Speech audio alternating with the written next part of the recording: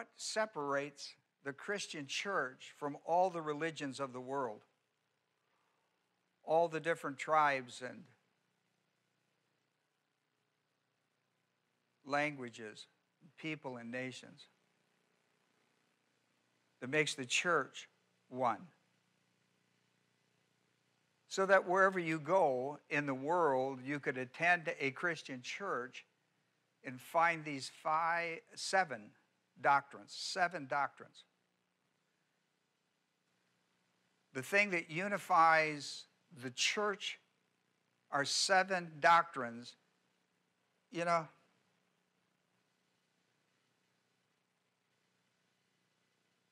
Cracker Barrel. You know what's good about Cracker Barrel? Anywhere you go where there's a Cracker Barrel, you're going to find the same thing. You're going to find the same store, same product, same customer service, same price. And if you like that, don't want a new experience with your money, just hungry, would like to have the same experience of satisfying my hunger at a reasonable price with a good condition, you would stop at Cracker Barrel. For me, I'm a Chick-fil-A guy. And everywhere I go, I Chick-fil-A. They ought to hire me. But I've become an expert in the stores of Chick-fil-A. I like it because it's the same store, same product, same price, same great customer service, clean. I know when I stop at a Chick-fil-A, what I'm going to get. And I tell you, I've stopped everywhere they are. In every state, I look for them. I stop and check them out. I like them. I'm the same way with Express Oil, for the same reason. That's the reason I go to Express Oil, apart from the fact that my son-in-law works for him. I got nothing for all these advertisements I just gave. I want to make sure you know that. That's what the church of Jesus Christ should be in the world. You can walk in that door, I don't care what it is. I don't care if they say I'm Baptist, Presbyterian, Catholic, Wazoo, or whatever. You walk in that Christian church, Paul says, you should find 7 doctrines that give us unification in Christ. No matter where you go, you ought to be able to find these 7 doctrines. Now, Paul was a missionary's missionary. This guy evangelized the Roman Empire around the Mediterranean Sea in his lifetime. And he established churches to be the same, just like Cracker Barrel, Chick-fil-A, Express Oil. And he was really content to do it. And so he lays this out in the book of Philippians. In the book of Ephesians, he lays this out. He said there's 7 key doctrines that unify the church. Unify the church universally. Here we are. And I'm going to take these 7 doctrines and I'm going to teach them over the next 7 weeks. Here's what he says. There is one body, one Spirit, as also you were called in one hope of your calling, one Lord, one faith, one baptism, and one God and Father of us all, who is over all, through all, and in all. And that's all. No, I added that. I shouldn't do that, I guess. Did you get those 7? This is the unity of the church. You should be able to go anywhere in the world. And the doctrinal stance, the foundation of that church ought to be these 7 doctrines.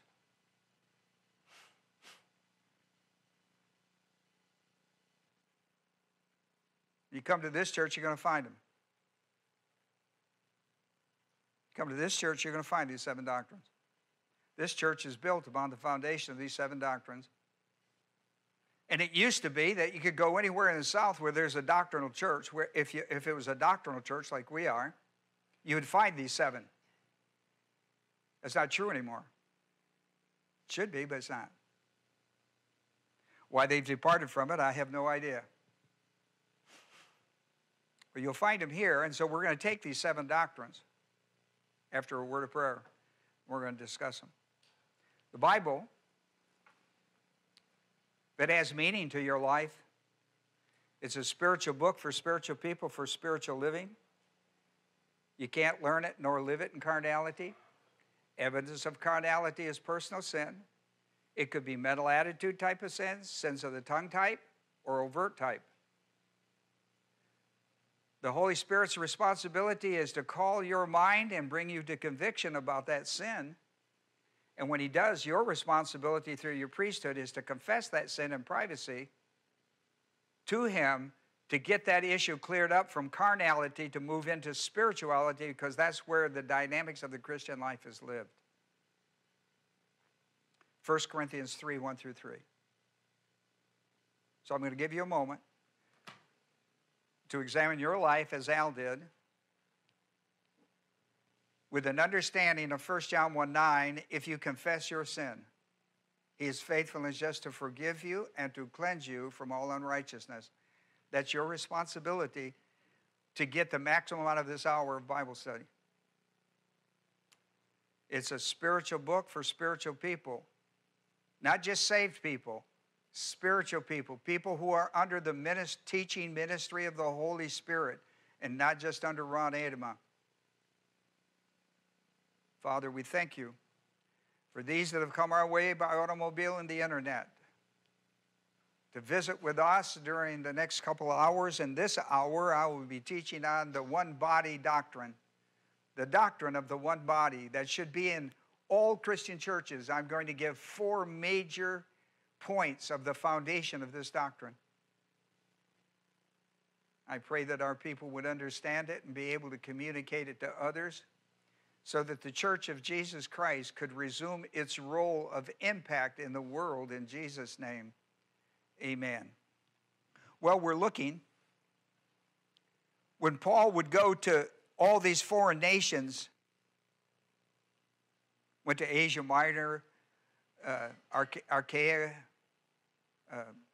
out of Corinth and all these places, all the way to Spain, he found that religion had a central message. All religions have a central message. This is how you can separate those of the church. If the church has this central message, it's not a grace church. It's not a foundational church. And that's the message of works. All religions of the world, their key doctrine is works.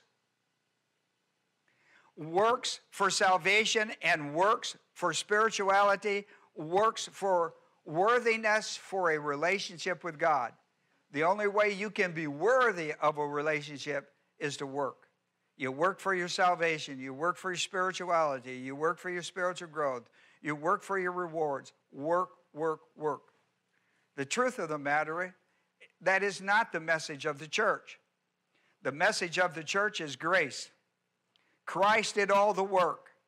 We do the receiving on the basis of grace through faith, and not of ourselves. It is a gift. Not only is your salvation a gift, your Christian life is a gift, and everything about your life is a gift, even unto death. That's why Paul can say, for me to live is Christ, and to die is gain. Your life should be one of gain in life and gain in death. And the only way you'll have that in your life is to become grace-oriented. The message of the Christian church of one body, one spirit, etc., is this message that there's only one Christ. His name is Jesus. He is the Son of God. He is equal in deity with God. That's the book of 1 John, if you're interested.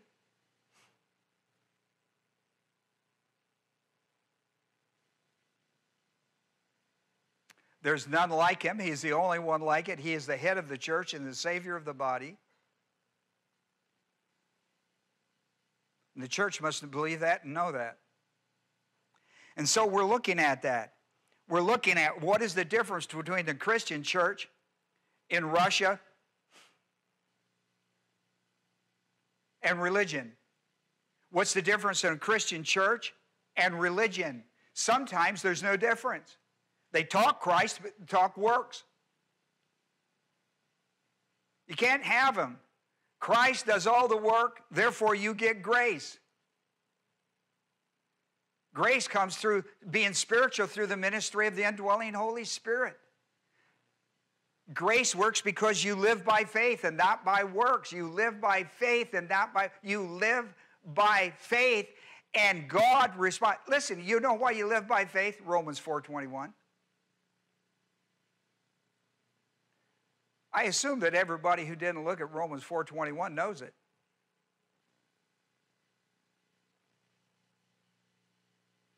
This is the reason you live by faith.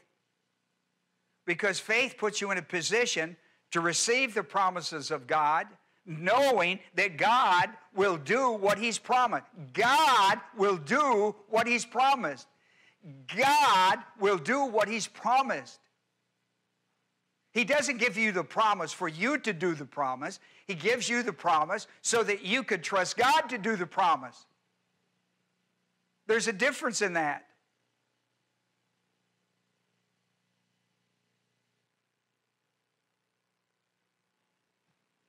You need to be aware of that. You need to be aware of it.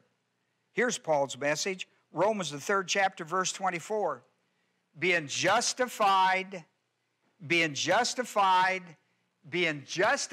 from my sin, being justified from my sin, listen to this, as a gift. Justified. Where my sin is removed and I'm justified to be in a relationship with God and to stand in His presence and to be in His presence because of the work of Jesus Christ, my justification is a gift.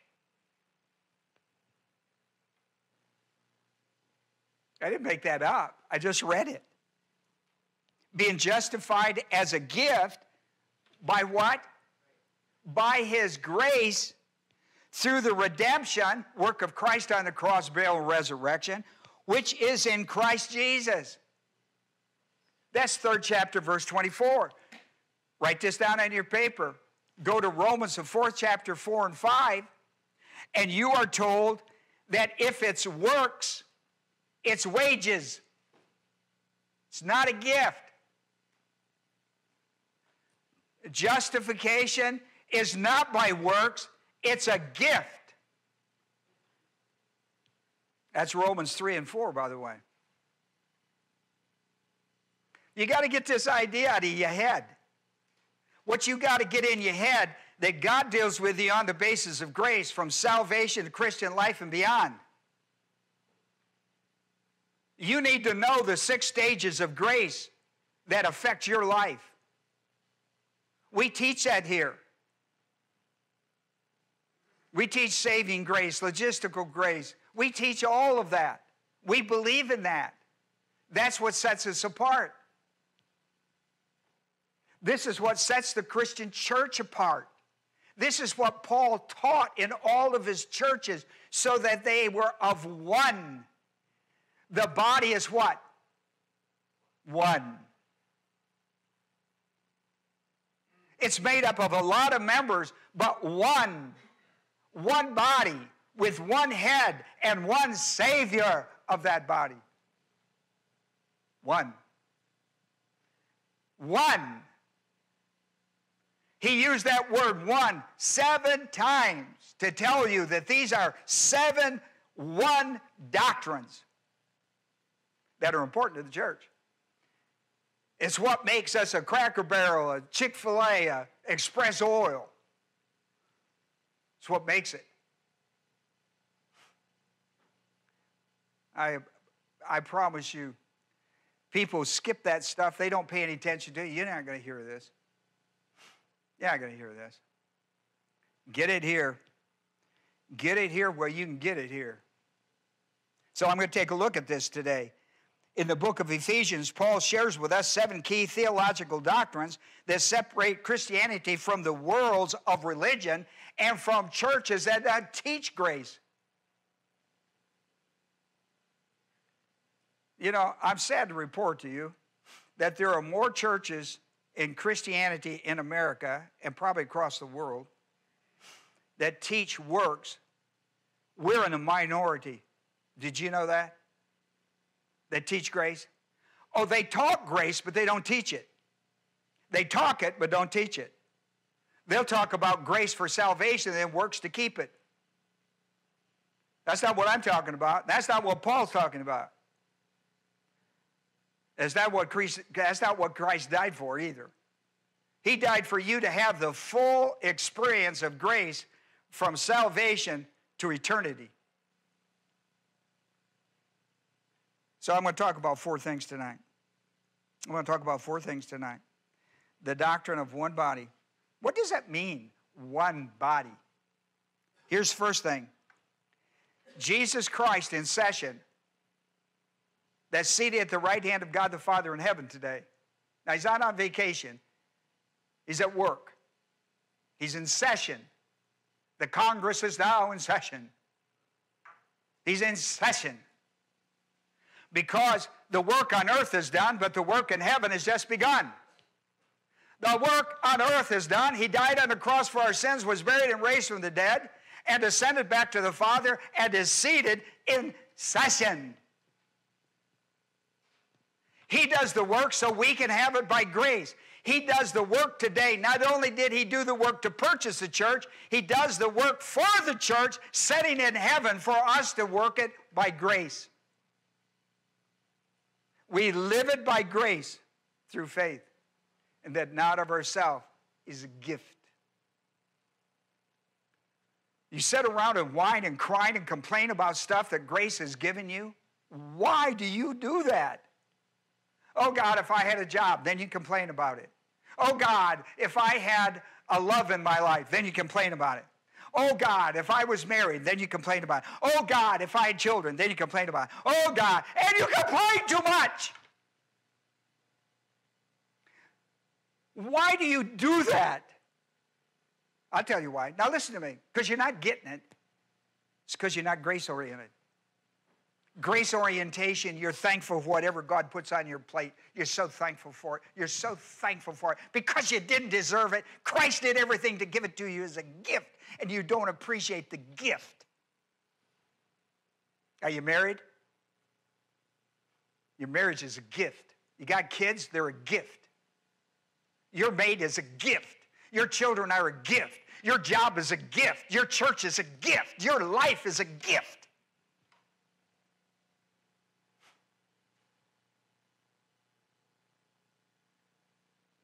Grace tells you your life is a gift. I mean, who thinks about your health until you don't have it? You should think about it ahead of time and tell them how thankful you are for it.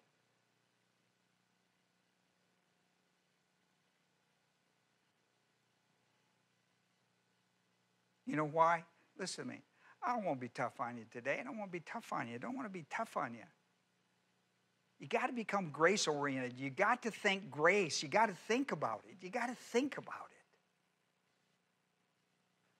And every time you want to complain about something, say, wait a minute. I can't be complaining about gift and grace. I need to embrace it. People at work need to see the fact that my life is about Jesus Christ. It's not about this job. My life is about Christ. I'm thankful for this job. I go on this job every day thankful to God that I have a job. Listen, there are no perfect jobs. If you're looking for one, there are none. I guess I have it. If there's a perfect job, I've got it.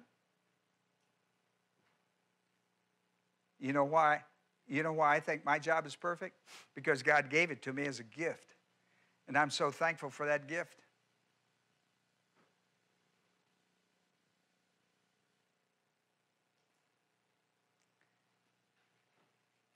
You know, Many years ago, my buddies I went through seminary with,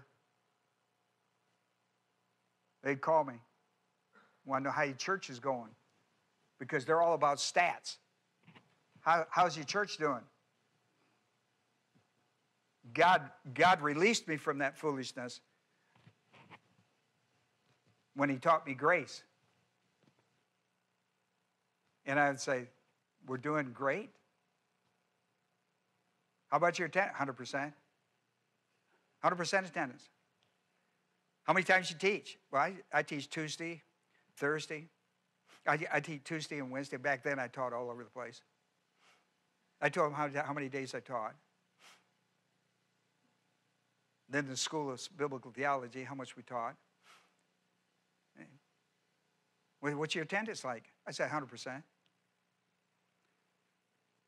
And so over the years, they'd come up with stats on me again, and I would tell them something. Well, how's your budget doing? 100%. We always have more than we need. Always have more than we need. You always have more than you need. Yeah. How about your membership? We're full. 100%. None of this, you see, for me, none of this is about work. I'm not responsible for that stuff. I'm not responsible for it. So I took a different attitude. I took the attitude of grace. And it's really helped me, because when the numbers shrink, it don't bother me.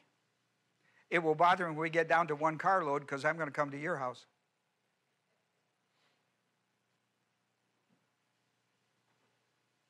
We're all going to drive over to your house and meet. No sense keeping all this up for 6 people. But I don't see 6, except for that reason.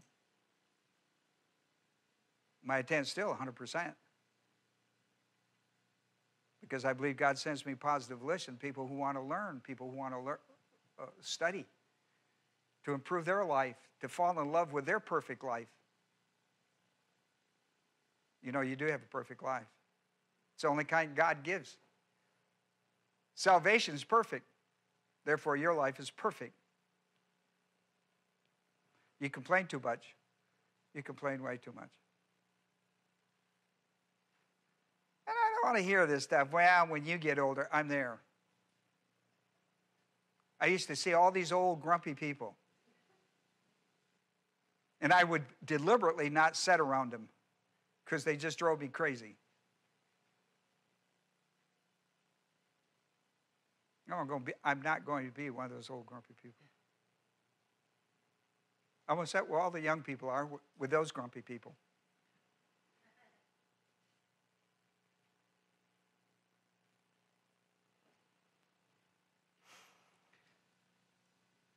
Jesus is in session, seated at the right hand of God the Father. You know why? Because he's the head and Savior of the one body.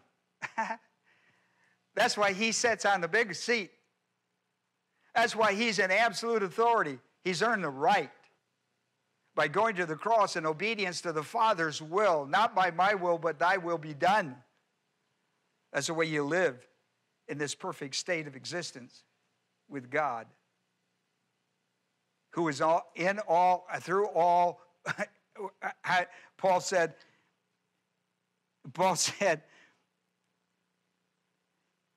one God and Father of all, who is over all, through all, and in all.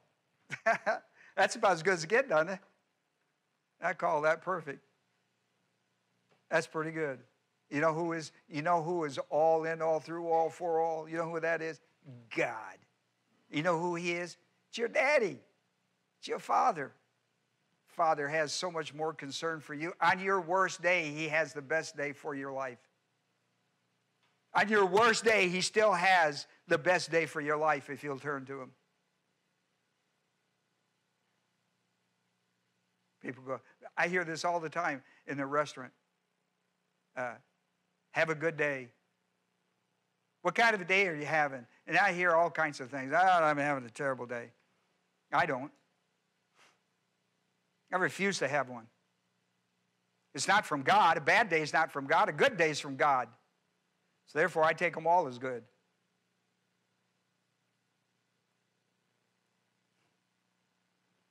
I'm talking about me. I can't talk about you, and I can't talk about the other people in my life. I don't want to talk about me. Because I'm grace-oriented. My whole life's a gift. Every day's a gift. Every minute of that day is a gift. So why wouldn't I accept that? I believe it's true. There is one body. In Ephesians 5:23, Christ is the head of the church, which means his body. Christ is the head of the church, he himself or alone being the Savior of the body. He's the Savior of the body, called the church. Acts 20:28. I am reminded to shepherd the church of God, not the church of Ron Adema. Shepherd the church of God, which Christ purchased with his blood. He purchased what? The church, the one body.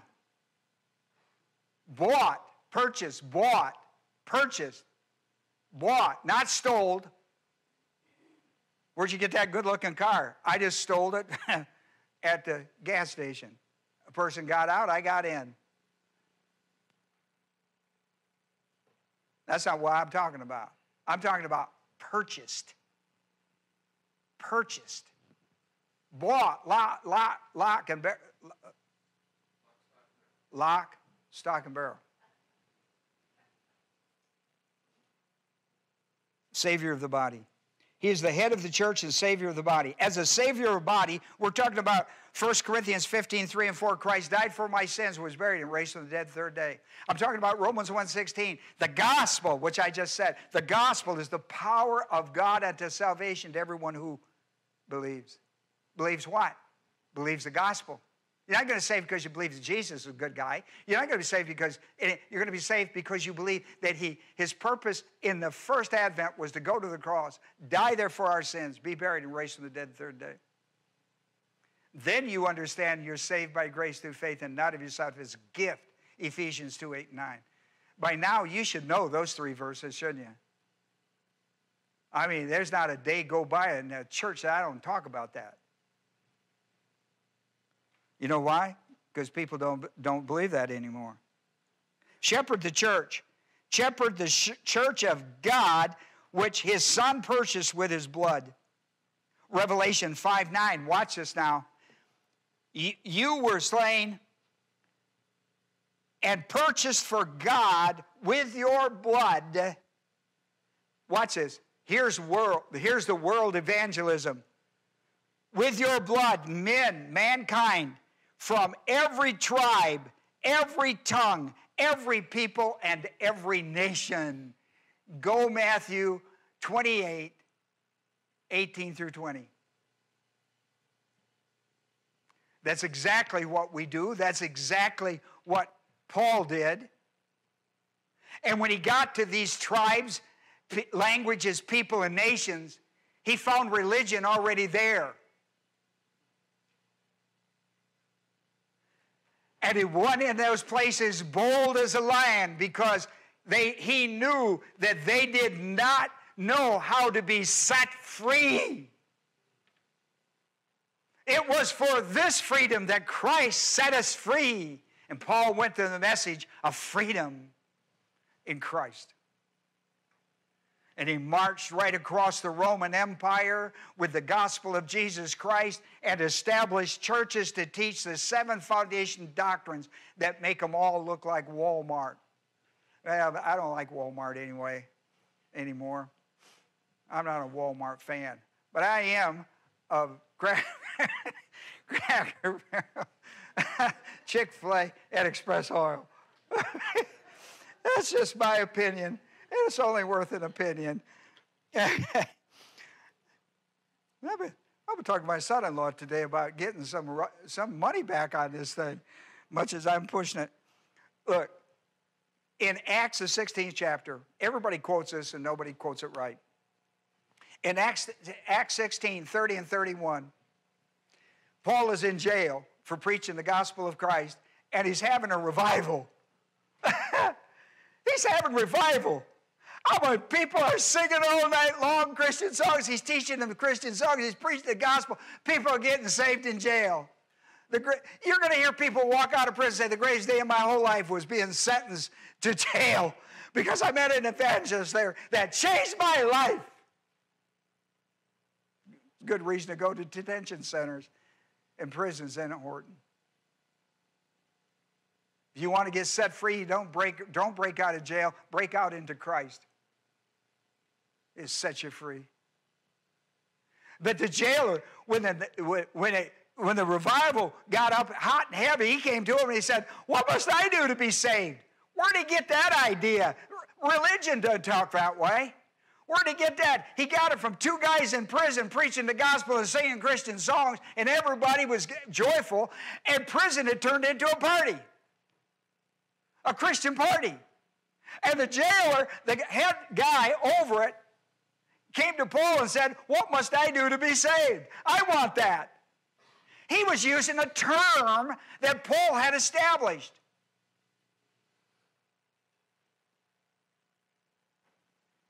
He said, what must I do?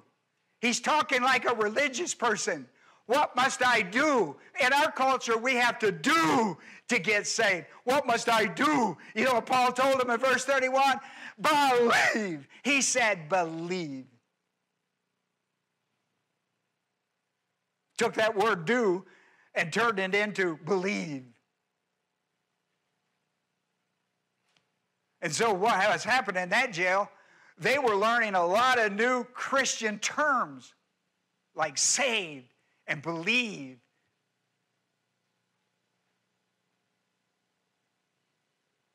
That's why we preach it here. Never know when it might break out. And you'd actually get happy to be here. Wouldn't that be good? Wouldn't that be good? Every tribe, every tongue, language, every people of every nation. You know what's interesting? When you go to a foreign nation and you go into a Christian church, if they got even half of these foundation doctrines, you feel comfortable. Even if they only have 3 out of 7. Because you feel bonded.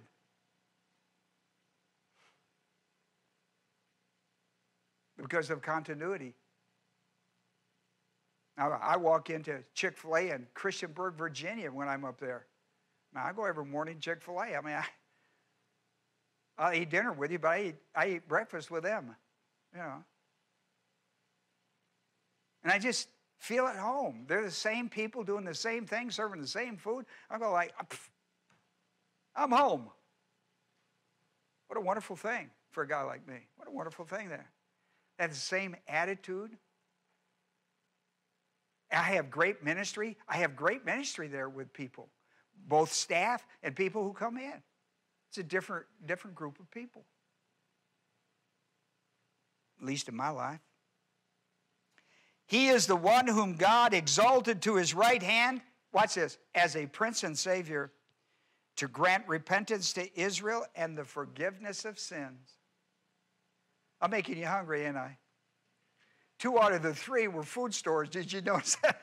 It just dawned on me. None of them were clothing, by the way. Of course, you can tell that. The head of the body, Ephesians 1:19 through 23, well worth your read. But here's Ephesians 1:20. He raised him from the dead and seated him at the right hand of the Father in the heavenly places. Well, look what's going on earth down here. Ephesians 1:20 through 22 through 23. And he put all things in subjection under his feet and gave him as the head over all things to the church, which is his body. Watch what he gave. Watch what he gave. See, you're going to miss this. Look what he gave. The fullness of Christ who fills all in all. That's the goal of being part of the one body of Christ. Oh, the fullness. You know what fullness is? Is when you sit at the table, you'd like that second piece of pie, but you'd have to unbutton your britches. You ever been that place? I mean, Mama's putting some good food on the table when you want some more, and you go like, now when I go to unbutton it, I go like, well, you're going to have to 1 John 1:9 and see if you really want that second piece pie. Well, as soon as I do it, I say, wrap it up and I'll take it home. I've learned if I have to undo my pants, I'm about to get in gluttony. I'm just saying me. I don't know about you. I'm telling way too many secrets about my life today. That's what my wife would tell me. Point number 2. She would say, quit doing all that. Point number 2. Here's the second thing about the one body. At the moment of grace salvation, every believer becomes a member of the one universal body of Christ. Think about that. Not local body, universal body. The universal church. Become a member of the universal church. People, my friends all the time say, how come you don't have church membership? Because it's already been taken. I've been part of churches that had church membership. It's okay. It's okay. I don't do it because they're already a member of the church.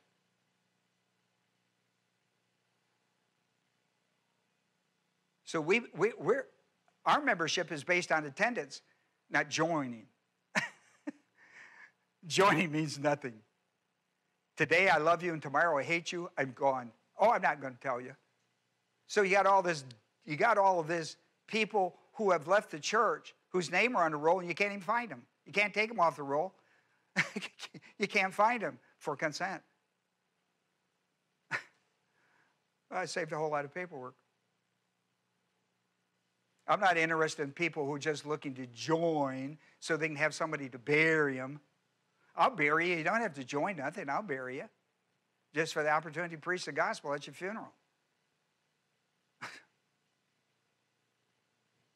Won't charge your family a thing if they'll let me preach the gospel. Won't charge them a thing. Is that a good deal? Ought to be. Listen to this, 1 Corinthians 12:12.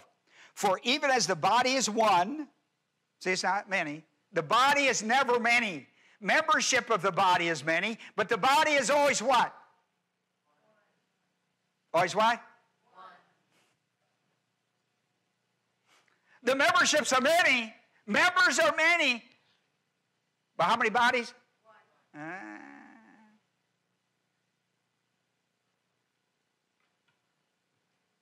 One. We make great confusions about something that's really simple. Even as the body is one, yet has many members, and all the members of the body, though there are many, are one body. How many bodies?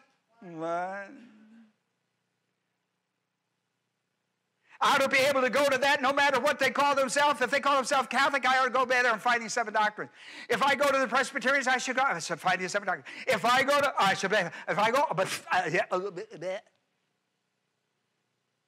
you understand? Just saying. This is what Paul believed. Just saying. Here's 1 Corinthians 12:13. How do we all become a member of the one body? Here's what he says. Here's how membership works. Every church member has the same spiritual baptism into the one body as members.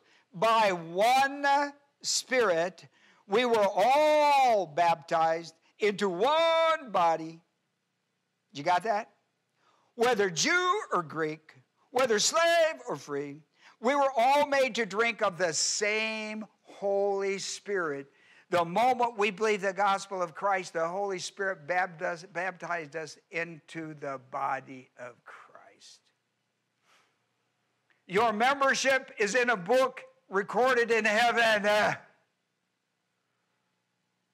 No matter where it's recorded anywhere else. If it's not recorded there, it ain't worth the paper it's written on down here. It's not worth the paper it's written on. Well, I belong to a church. Have you ever been born again? Do you believe that Christ died for your sins, was buried and raised from the dead? I don't care what church you belong to. The only church that matters is the church of Jesus Christ. your name written in the Lamb's book of life with the blood of Christ. That's what counts.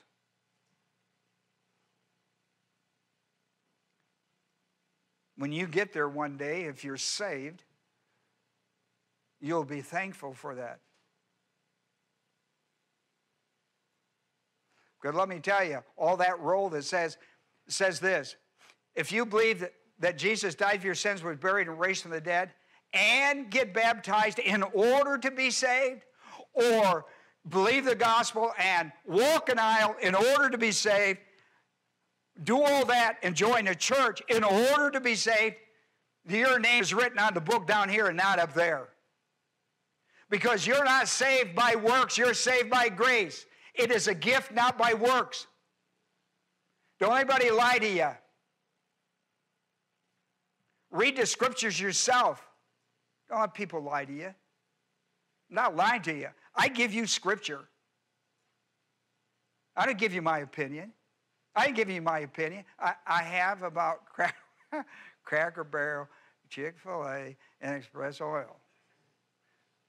There's no scripture for that. I'm just giving a personal opinion. Here's point 3. As a member of the one universal body of Christ, every member receives at grace salvation, listen to me, a spiritually gifted ministry for the church.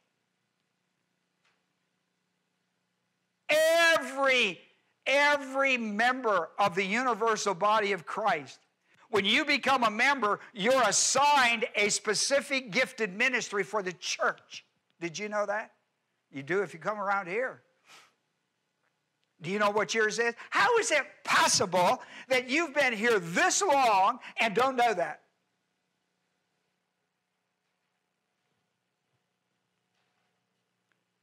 You need to come see me at Chick-fil-A. If you can't find one, I'll assign one.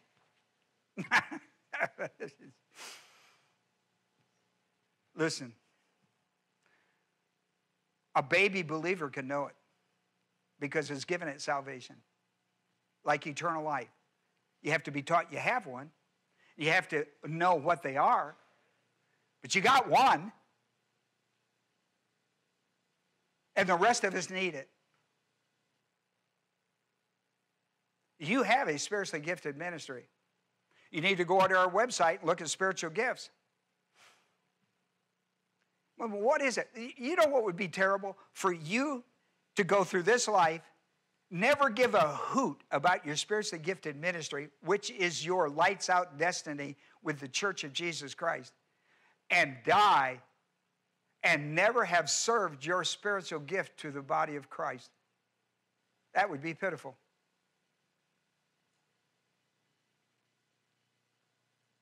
Because a lot of your rewards and stuff that's going to go on at the judgment seat of Christ is going to be attached to it. A lot of it. A lot of it's going to be attached to the exercise of your gift. A lot of it's going to be exercised through your spiritual growth and your grace production. Now you need to read 1 Corinthians 3. And so here's what he says. Look, I put down 4 passages about spiritual gifts. You are without excuse not to read them. 1 Corinthians 12 through 27 talks about gifts in the body. Romans, the 12th chapter, 3 through 8, talks about gifts in the body of Christ. Ephesians 4, 11 through 16 talks about how the gifts edify the body of Christ. 1 Peter 4, 10 and 11 talk about how there are service gifts and speaking gifts. We call them communications. Now watch this. Watch Romans 12, 5 and 6. So we, who are many, are one body in Christ, and individual members one another, since we have gifts that differ according to what? Grace. You got it by grace. It functions by grace. It's rewarded by grace. Come on. Look. Jeez. I was talking with somebody the other day who was all excited about having tongues. Listen, I said one thing, because I know this. I said to him, who taught you? And he told me who. I said, that's a living proof you didn't get a gift. You did not get the gift of tongues, because the gift of tongues, you don't work for it. It's grace-oriented. I gave him the passage. I'm just saying. I'm not saying you didn't experience something. I'm saying you didn't have tongues, because tongues don't come by works. They come by grace.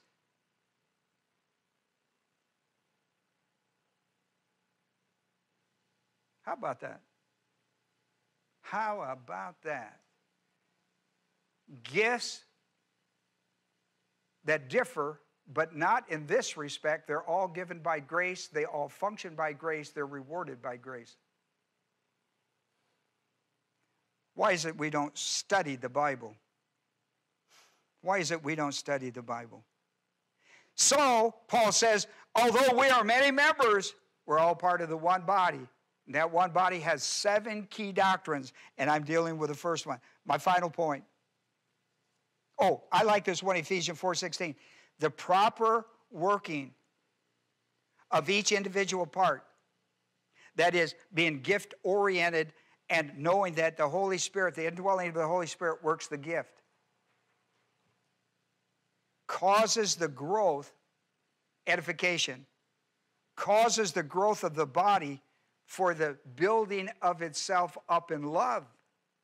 How about that? How about that? You see why your gift is important to us?